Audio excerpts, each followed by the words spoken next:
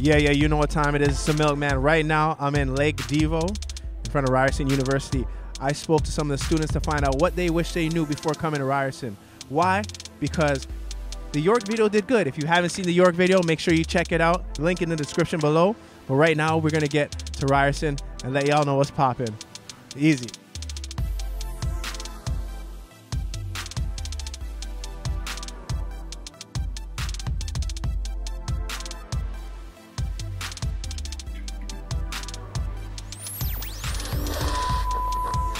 Okay, cool. So I'm here with Ali Robertson, Brianna Xavier, Zane, Valentina, Richard, Yasmin, Jason Capita, Victoria, Kira, Stuart, David. All right, so David, what's one thing you wish you knew before coming to Ryerson that you could tell the audience? Honestly, guys, save a lot of money because you're going to be spending a lot on food. If you prefer to go to Zanzibar, you can also spend a lot of money there. They didn't tell me about the Wi-Fi password first year. I had no Wi-Fi for 4 months. So what'd you do? How'd you find out what your password was? I didn't until second semester. Until one of my friends again told me, it was like, yo, it's just your email and your password. I was like, what? Hold on. What's Zanzibar? It's a strip club. Anybody? It's right. It's like a 2-minute walk from Ryerson. So do you go there to eat as well? No, I don't go to. No. I wish I knew how stinky this whole place is. There's always like grates with like hot steam and sewage coming out of it, and like there's just sections of like Victoria Street and Gould Street that just smell like dirt. One of the things I wish I knew before coming to Ryerson was how unsafe Victoria Street is with the safety injection site. Even at 7 a.m. in the morning when I'm walking to class, I still don't feel safe. I guess I wish I knew that this was an open campus, because some campuses are just very closed off, and this was a different area to be in. So you get to see a lot of different things, especially at nighttime. You don't know how to deal with those situations, and sometimes you just get scared. A reoccurring street that keeps coming up is Victoria Street. I heard Victoria Street earlier.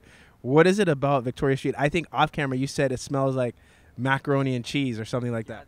There's this one section that you walk right out and you just get hit with the most inhuman, unnatural scent, and you don't know where it comes from. There's no vents or anything. It's just there. It's lingering. So what's the craziest thing that you saw at nighttime? Oh, I mean, there's people peeing everywhere sometimes. They just whip it out and there it is, and you're like, okay, now I have to deal with seeing that all my life. I wish I knew that I don't need to rush to buy the books right away, because I know when we started in the first year, the teacher was pushing us to buy the books, and then when we went to the campus store, the books were so expensive. Okay, I wish I knew how to deal with professors.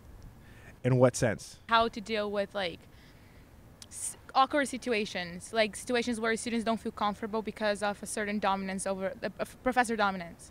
One thing I wish I knew before coming to Ryerson would be that there's actually a lot of opportunities for off-campus living that are still super close to campus and are within the student budget. Shout out Neil Wysick. Well, this is kind of silly, but it gets really cold here, and I guess throughout whole first year, I took the pathways outside to get to classes, and there's, lo and behold, secret passageways that connects all the buildings in a school. I would say I wish I knew how much of a commuter school it is.